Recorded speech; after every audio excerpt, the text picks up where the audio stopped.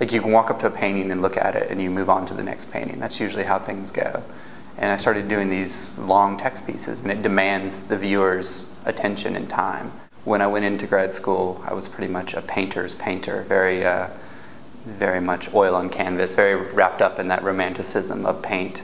I got to the point where I really wasn't happy with the way the paintings were working, or they weren't really saying what I wanted them to. So I kind of reshuffled everything, and I started looking through my sketchbooks. And at the time, I had been drawing in like college-ruled lined notebooks,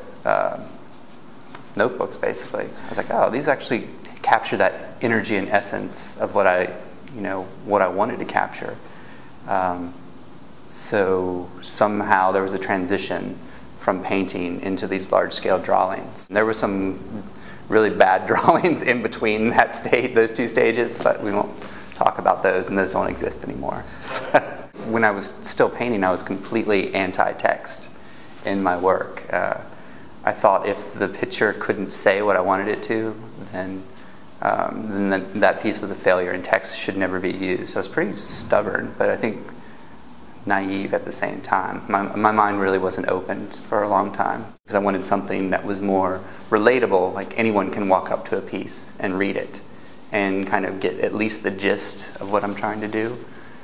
Whereas a painting can be a little bit more mysterious to like the everyday person on the street.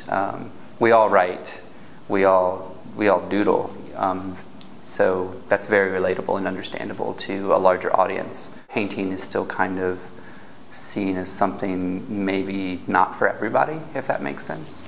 The first show that I did with pure text, like people would stand in front of the piece and read it from start to finish and spend a lot of time with it, and that was really fascinating to me, because I mean, I'm guilty of that too, going into a show or an exhibition and just kind of looking and then moving on, looking and moving on.